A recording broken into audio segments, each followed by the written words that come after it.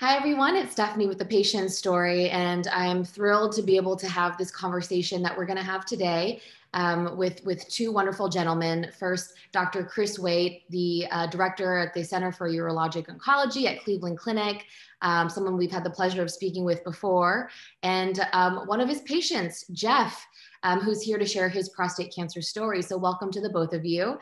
And I thought we would kick it off with an introduction. So first, we'll talk to Dr. Waite. If you could just tell us a little bit about yourself and your work. Great, thank you, Stephanie. I'm happy to be here and happy that Jeff joined us. I think patient stories are a really important part of understanding cancer care. And today we're talking about prostate cancer. As Stephanie said, I'm the Center Director for Urologic Oncology at Cleveland Clinic. And I take care of patients with prostate cancer, bladder cancer, kidney cancer are the three primary cancers, and also some other more rare cancers. And I have a personal connection to prostate cancer in particular because my dad had prostate cancer while I was in the midst of my surgical training. So it really influenced the way I think about taking care of patients and understanding what it feels like to be on the family side of a cancer experience. Wow, thank you so much for sharing that. That's incredibly powerful that you're driven not just by your intellectual curiosities and ambitions, but that you have such a personal tie. So thank you for sharing that, Dr. Waite. We're gonna now get introduced to Jeff, one of Dr. Waite's patients. Jeff, would love to learn more about you. Okay. Hello, everyone. Thanks again to Stephanie for the invitation. I am, again, Jeff Presley. I'm a retired federal government employee, retired from the federal government from 38 and a half years of service.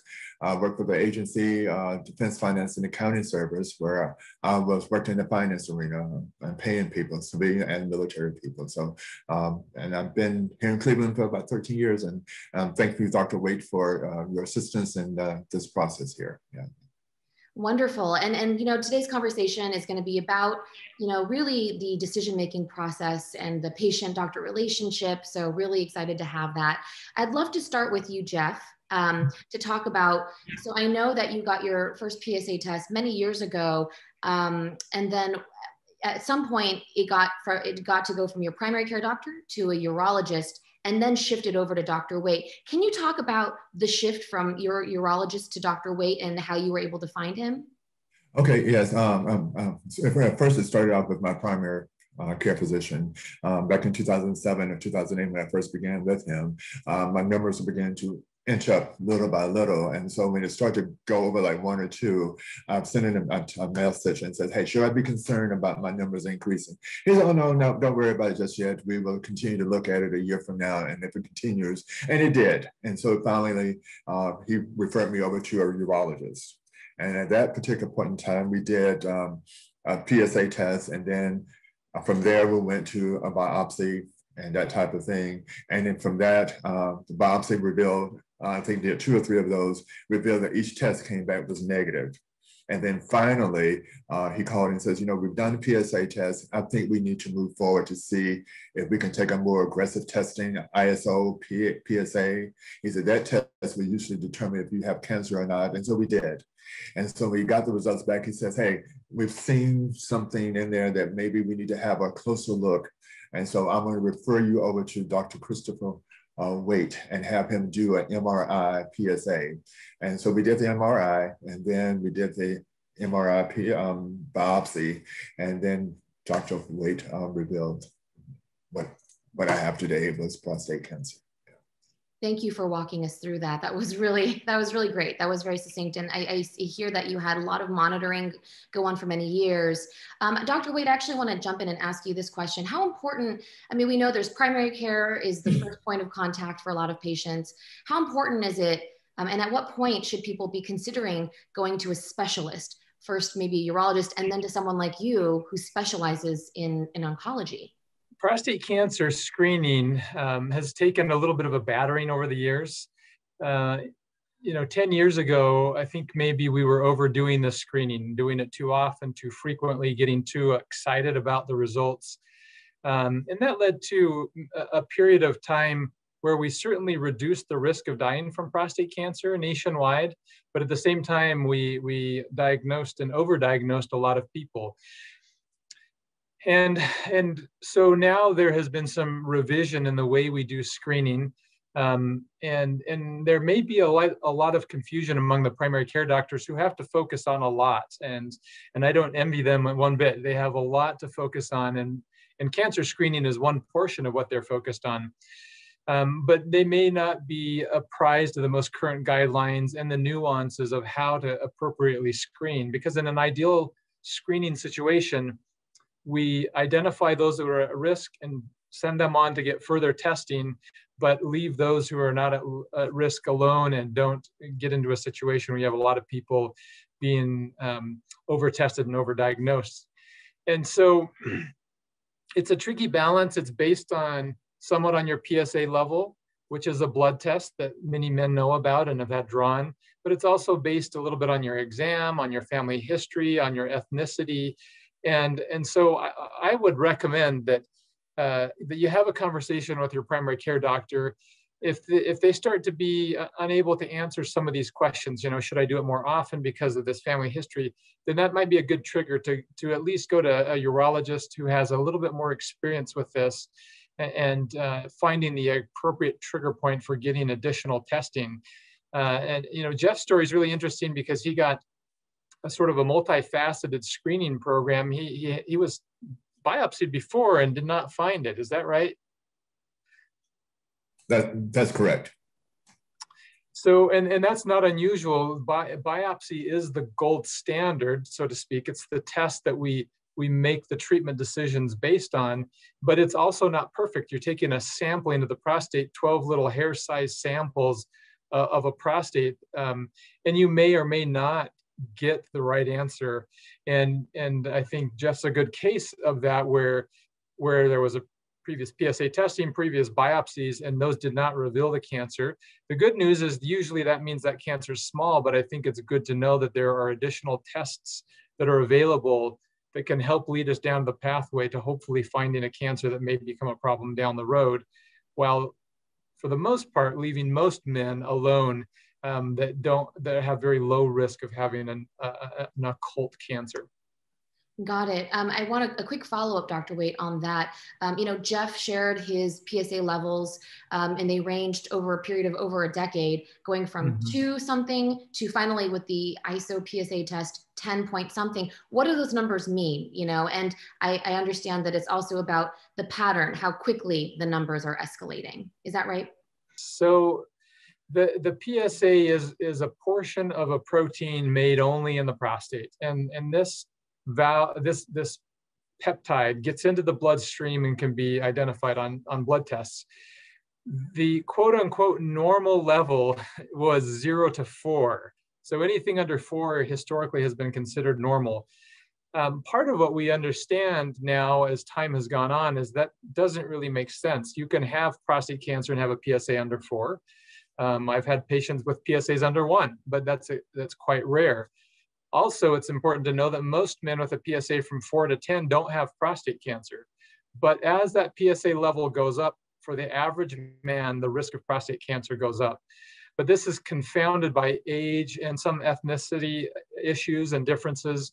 There are some genetic alterations that increase your PSA, as well as many benign things that make your PSA go up, like for example, a urinary tract infection or urinary retention.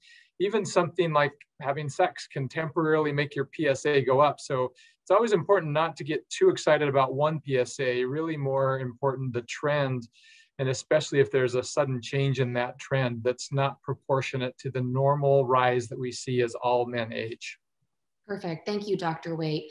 So Jeff, I want to go back to you now.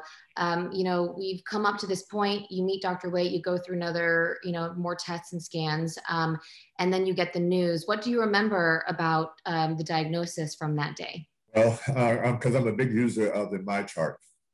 So once the results were out on MyChart, I saw them and I began to Google, certain words and the results out there, malignant, this, that, and other, something. Okay, so that's what this work means. So this is what I'm looking forward to. So when Dr. Waite came into the room, the examination room that day, and he had the results in his hand, I already had an inkling what he was getting ready to tell me. And so when he told me, he showed the results, and then I'm like, I wasn't shocked. I guess I was shocked, but then again, I wasn't, because I had seen the results in my chart record. And so he told me that I was like numb for a second, and then he began to go through the recommendations of fixing it, what have you. He said surgery was one, radiation was another one, the C's was another one, and then I think it was something, I think if I remember correctly, the focal was another example of treatment. And you know, just sitting there, I said, you know, if I had to make a decision right now, we would just take out the prostate and be done with and move on with life. And so he said, well, just take a few days, take some time to think about it. And then, you know, when you make that decision, call me back and we'll set up whatever your choices, whatever you decide to do. So, and that was in February. So I think maybe 2 weeks later, maybe 2-3 weeks later, you know, I had broken the news to my family. And so one of the questions that came up from my family was, would you need to have radiation treatment? And I said, you know what? Doctor didn't say anything about that, but I would go back to him and check. And so I began sending Dr. Waite and Dr. Motlin both similar messages. Will I have to have radiation treatment after this, that, and the other? And so both of them came back and said, at this point, you will not, but you know, we have to find out what happened after the pathology comes back. And so when I got in there and I said, you know what, I'm ready for it. I told Dr. Waite, I'm ready for the surgery. Let's schedule it so I can get this behind me and we can move on with life. And so. Great. And that was how you came to the decision. Actually, Jeff, really quickly, you know, what I'm hearing from you is that you were like, I just want to move forward. Yeah. Anything else you want to say about what went into the decision? And it sounds like your family had an impact too, in terms of what they were concerned about for you. Well, they were, because all of my family is in Alabama. My mother, sisters, everybody's there. I'm the only one who's out of state.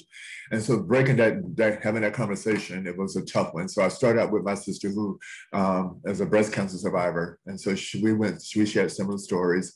She told me about her story. And I said, you know what, at this point, we're going to remove it out. And she said, you're going to be fine. And then she says, well, I'm not sure how you're going to tell the rest of the family. So I began slowly but surely breaking the news to my brother, and then told my older sister, and then finally I told my mother, and she was the most difficult one to tell.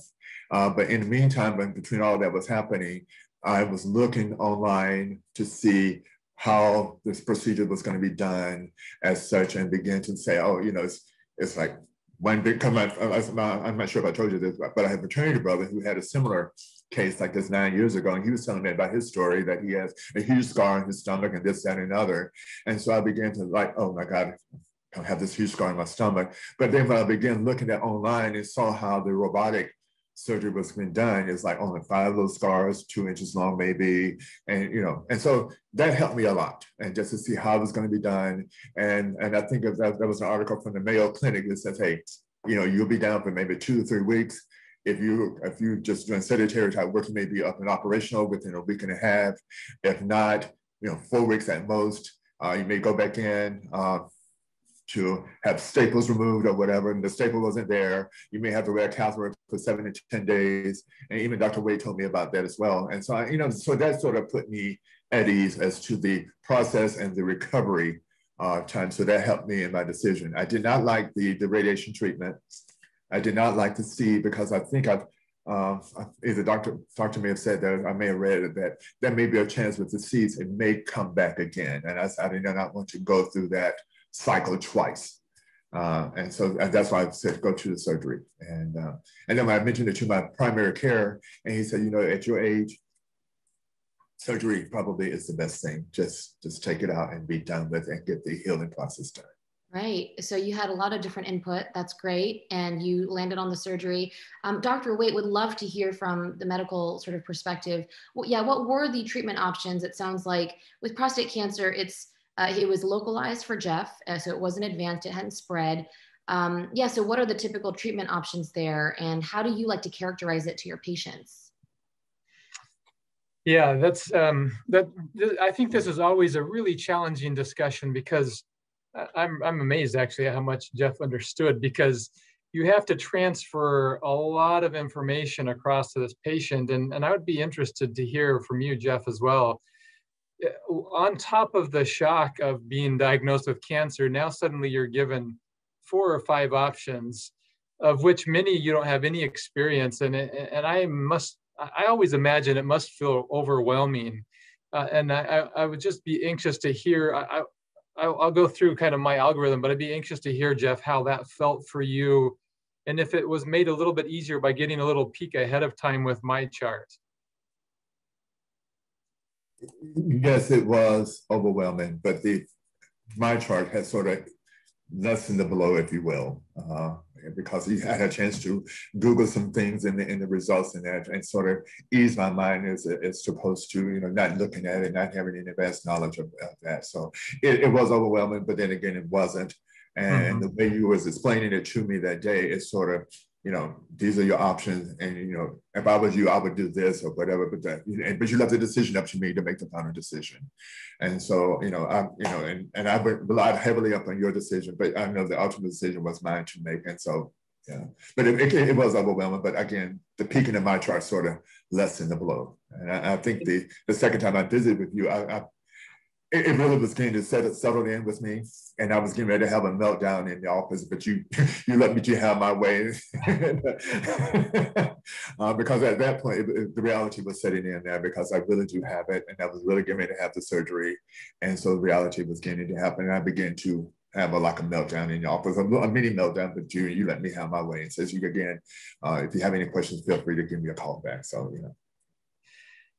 Well, great. Yeah, thank you for sharing that. I think that the first thing I always try to communicate is just take a breath, and sometimes it may feel like life will never be the same, or you'll never be happy, or you'll never smile, you'll never do the stuff you love to do again. And you take a breath, and then let's talk about the options. Now, when I talk with my patients, I always like to generally say there are kind of 4 general categories. One is observation. And for actually a lot of prostate cancer, you can closely watch it, and that's a safe treatment option. And it feels weird to patients where you say, what, I have cancer, and we're just going to not do anything about it. But we know early stage, small volume prostate cancer is very treatable by what we call active surveillance. It's close monitoring. And we know that 15 years later, almost all those men are still alive, and at least half of them or more never got any treatment in those entire 15 years and are still doing okay. But as you move up in the stages and the grades of prostate cancer, that becomes a less appropriate option unless you have really other competing comorbidities. So the first question always to be asked in my mind is, should we treat this or not? And if the patient is young and healthy, and if the cancer is at least a grade group 2 or higher, generally the answer is yes. So then you move into the treatment options, and there are kind of, in my mind, 3 categories of treatments. One is radiation treatments, which Jeff referred to, and the common one is an external beam radiation, where you lie on a table and you get hit with a X-ray of some sort, or some sort of energy force that delivers radiation to the prostate. The other type is seeds, where this is done in the operating room. You have small little rice-sized pieces of brachytherapy seeds that are placed into the prostate, and those give off the radiation locally. But many of the side effects and many of the pros and the cons are similar between those 2 types of treatments. And then you have surgical treatments, and historically for 70 or 80 years, that was an open radical prostatectomy or a perineal prostatectomy, but where you made the bigger incision, which sounds like that's the one you'd heard about. In the United States now, though, most surgery for prostate cancer is done robotically, because the incisions are smaller and the total recovery is faster. The risk of needing a blood transfusion and a few other complications are lower. And that's where you remove the prostate and usually the nearby lymph nodes. And then the last category, which is an emerging category, is focal therapy. And this is the idea behind focal therapy is that if you catch it early enough, you may be able to treat just one part of the prostate instead of the entire gland, which historically radiation and clearly removing it does. This is a much smaller group of people that are eligible for this kind of treatment. And as our imaging gets a little better, as our biopsy techniques get better, and we get a little bit more confidence that we have identified the part of the prostate that's affected only, there may be some eligibility for focal therapy. And there are different types of focal therapy for prostate cancer. So those are kind of the general categories that I introduced to the patient. And then as we kind of consider their specific details, we kind of go down one pathway or another, or as we also consider their priorities and what makes sense to them. Thank you both for sharing. I also thought that tidbit about finding out on my chart was really interesting, Jeff, how that lessened the blow for you. You know, Dr. Waite, going back to what you were just describing though, you know, Jeff described his situation as a Gleason score 7. Does that dictate the grading, and do those numbers really inform which path is the best way? I know it has to do with the individual a lot as well. And I also wanted to ask about, people are worried about the order in which you might receive these treatments. One of the conceptions is if you get radiation, then surgery is off the table for later, you know, these kinds of things. So the old scoring system for prostate cancer was a little bit confusing, and that was the sum of the two most common patterns seen in the prostate. So you could have a Gleason 7 that could be either a 3+4 or a 4+3. And in addition, to add to the confusion, and those actually behave differently. So the 4+3 behaves a little bit more aggressively than the 3+4 in general. The other thing that was confusing to a lot of patients is the lowest grade prostate cancer was a 6, but it doesn't feel like 6 is the lowest, right? It feels like it's on a scale of 1 to 10 and you're a 6, you're like almost to the top, it feels like. And so we had a little bit harder time convincing patients, yeah, I know it's a 6, but it's not that risky. And so the new scoring system has shifted that kind of 6 to 10 system to a 1 to 5 system. And it's based on the same underlying patterns, but it's just, I think, a little bit more intuitive, and it's easier to communicate to the patient. So on that scoring system, that the old scoring system, it was a 7, but it was a 3+4. So on the new scoring system, that becomes a 2. So that's where Jeff's cancer fell. And we generally like to leave ones alone and watch those closely. If there's a high volume, we may consider some additional testing like genomics, which we take the biopsy that was already done and we do some additional testing on that to see which genes are expressed or suppressed. And that pattern of expression has been associated with prostate cancer outcomes. But in general, we like to use active surveillance for the lowest risk group. And then in the group 2 or higher, generally for the average person that has at least 7 to 10 years of life expectancy, on average, that patient will benefit from treatment. If they have less than 7 to 10 years, then it's very unlikely for the average patient, except for the most aggressive kinds of prostate cancer, will benefit from treatment. And so observation may continue to be a good idea in that situation. And so sometimes in people who are older or who are sicker, we may extend the watching criteria to people who are even in grade group 2 or 3. And you had another question. Yes, just about it's okay. Yeah, I asked you a lot. The order in which you might undergo a particular treatment. Yeah. Yeah, so this is a contentious topic sometimes among prostate cancer specialists, but it's easier to sequence surgery followed by radiation. So the good news is for tumors like Jeff, most of the time one treatment is more than adequate, and one treatment has a very high chance with a cancer-specific survival on average, usually in the 90% range, meaning if you take 100 people, 90 of them will still be alive from their cancer standpoint 10 years later. So that's good news. But in the more aggressive tumors, you may need multiple treatments. You may need surgery and radiation and hormone therapy. And the sequencing is a little bit easier, a little bit lower risk, surgery followed by radiation.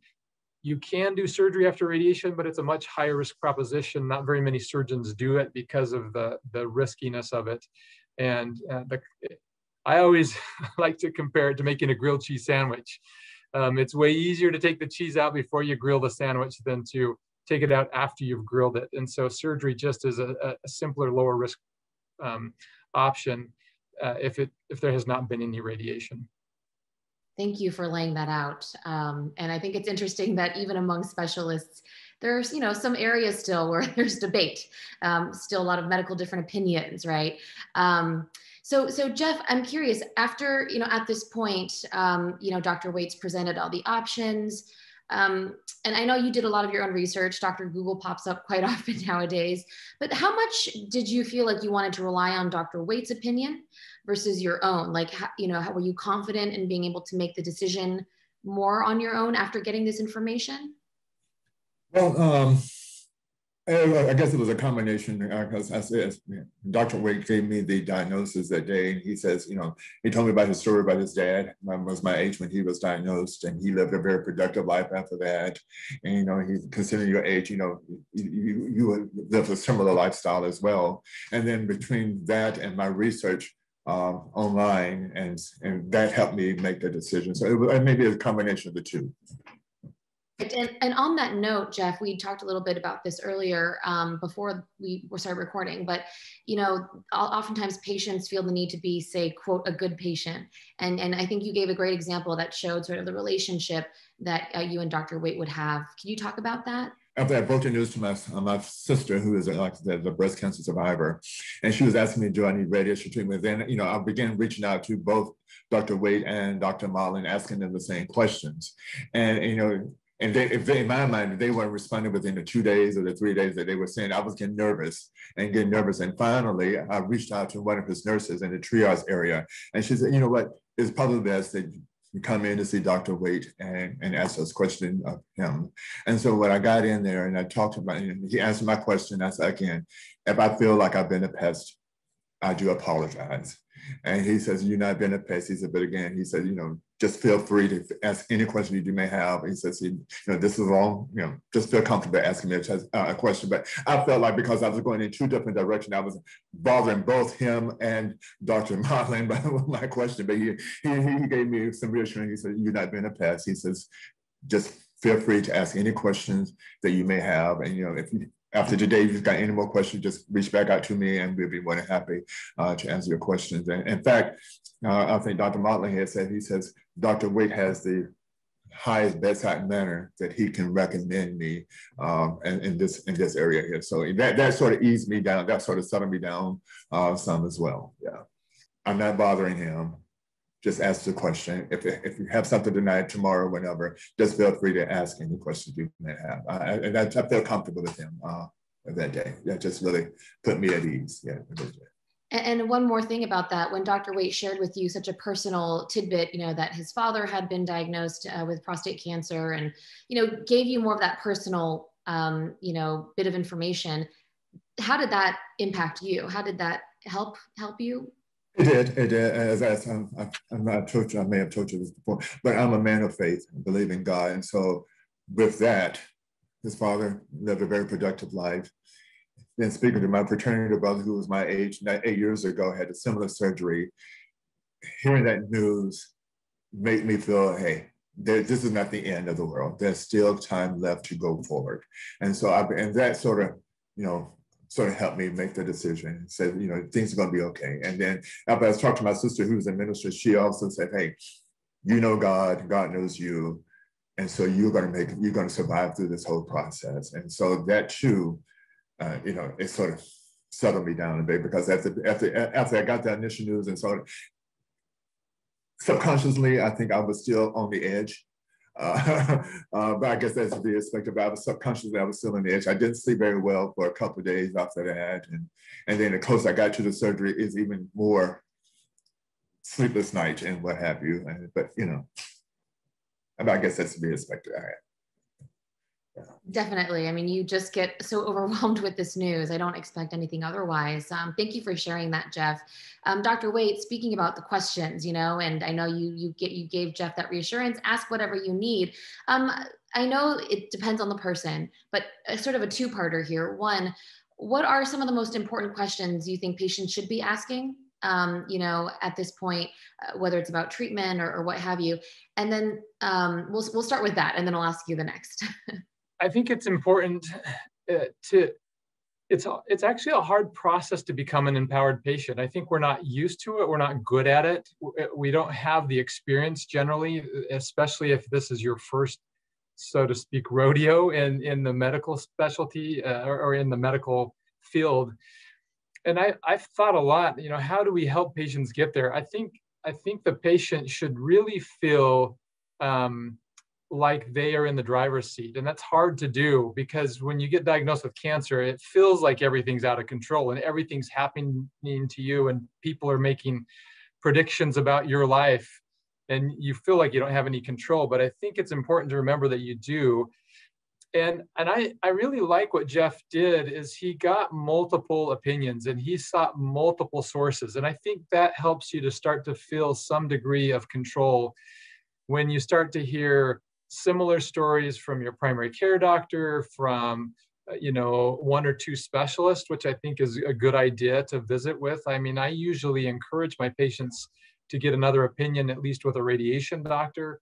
So you really start to hear a lot of opinions and you start to feel empowered that you're the one that's going to make the decision that meets your goals and your needs the most. And I think that's one of the hardest hurdles to get over, but you should, as a patient recently diagnosed with cancer, you should feel empowered to say, hey, I am the one that's driving. My priorities are the ones that matter. I'm going to try to get all the information I can so I can make the decision that helps me meet my priorities and goals. Because they may be different from your doctors. And I think that's important to realize. Yeah, no, absolutely. Those are great points to consider. Dr. Waite, one more follow-up here. Speaking of questions, and the patient, I know with prostate cancer, it's really about the individual. Jeff, 59 diagnosis, young, healthy otherwise, a Black man. And so wanted to ask you about what, factors to consider for people too. And I know with talking about genomics and mutations, we don't know if his sister with breast cancer had BRCA 1 or 2 or anything like that. But how important is it to have this kind of information and for patients to be able to ask the right questions? I think we're still learning how to apply all of these other details. And I think it's an exciting time. I think we're going to get to the point where we can really approach individualized medicine. We still do a lot of population-based medicine where we take people and we try to put them into the smallest groups possible, but we still make these determinations based on the average Black man or the average white man or the average guy who's 59 or the average genomic score, for example. And I think we're still trying to learn, and I think there are lots of opportunities both with the genomics, but also with the aid of artificial intelligence and decision trees and prognostic models, where we're going to get even better at helping give patients information that will be more specific to them.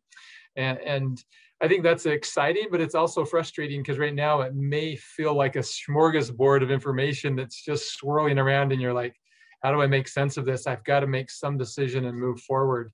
And but I think we're making progress here, and we continue to get little pieces here and there that give us more information on how to make better decisions for patients as they face this cancer. Absolutely. Thank you for that. Jeff, on that note, I know you mentioned you have a younger brother, a couple years younger than you.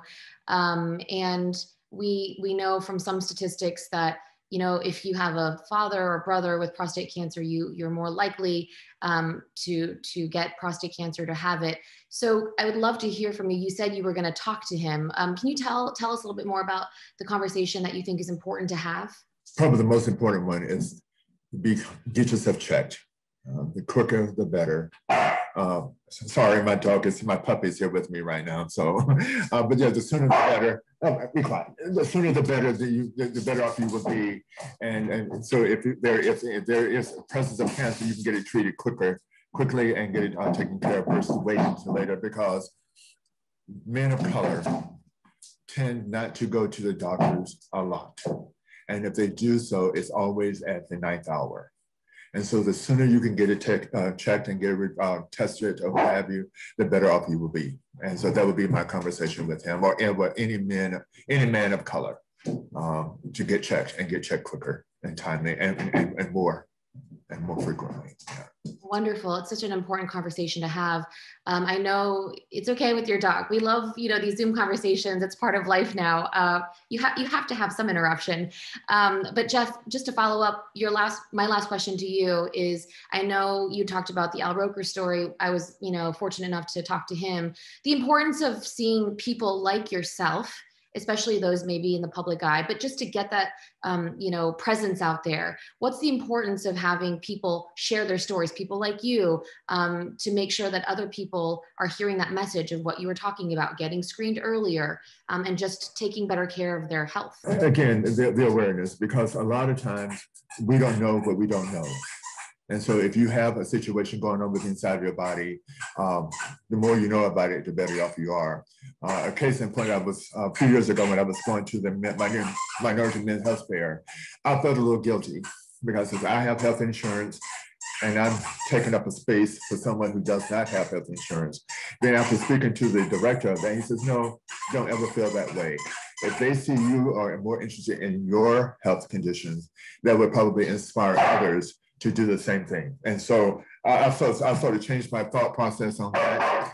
And so now that I've been diagnosed with this prostate cancer, more people need to become more aware of their bodies and take an interest in caring for themselves.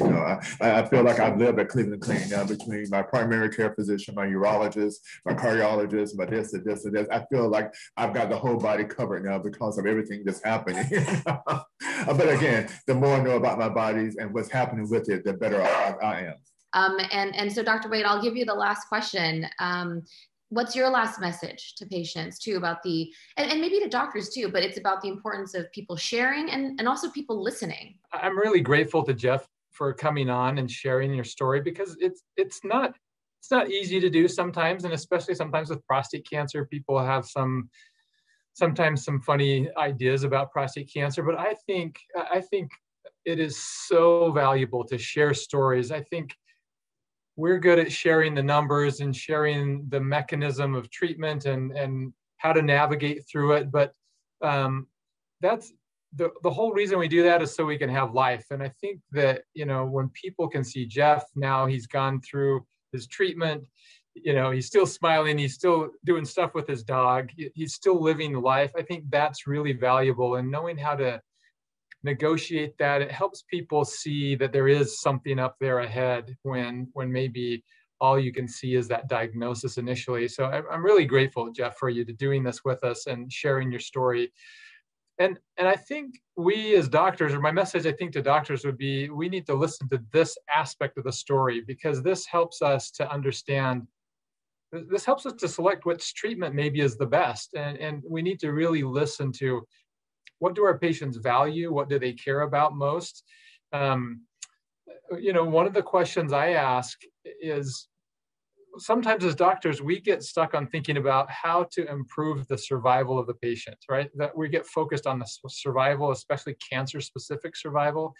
That's our wheelhouse. And sometimes we think about the cancer and we forget about the patient who has the cancer. And so I think I would just encourage doctors to listen to what the patient is saying, what they value, what they care about, where they want to go, and then we can help them choose the treatments that help them to meet those goals. And I really also appreciate what Jeff said about some of the disparities in prostate cancer, because they're marked in the United States, and it's interesting. We're beginning to dig into why this is. We know that African-American men are more likely to get prostate cancer, and when they get it, they're almost twice as likely to die from it. And there's been a lot of, proposed theories as to why that is, but most of the recent data suggests it's largely due to non-biological related things. A lot of people had thought maybe it was all due to different genetics between African Americans and Caucasians, but the genetics seem to play actually a fairly slim role overall. It's more likely due to lower insurance rates among African Americans, lower access to care, lower education about these topics. And so I think these kinds of things are really helpful to help us begin to overcome these things. Because if people listen to Jeff, you know, and go out and get screened and be active participants in their healthcare, I think we will be able to shrink those discrepancies. And if we do things on a society level, like improve the amount of a number of people insured and improve, you know, educational outreach, that I think we can start to narrow these discrepancies. And that is so powerful. Thank you so much, Dr. Waite, for sharing that. I couldn't agree with you more as a former patient. And Jeff, I second what Dr. Waite said. You know, you coming on here, sharing your story, so powerful, and I know will make such a big impact. And so I appreciate that Dr. Waite helped connect us. So thank you both. And, you know, for this conversation with Dr. Chris Waite at Cleveland Clinic and with Jeff, who came on and shared his very powerful perspective, you can find the conversation at thepatientstory.com, where we provide human answers to your cancer questions.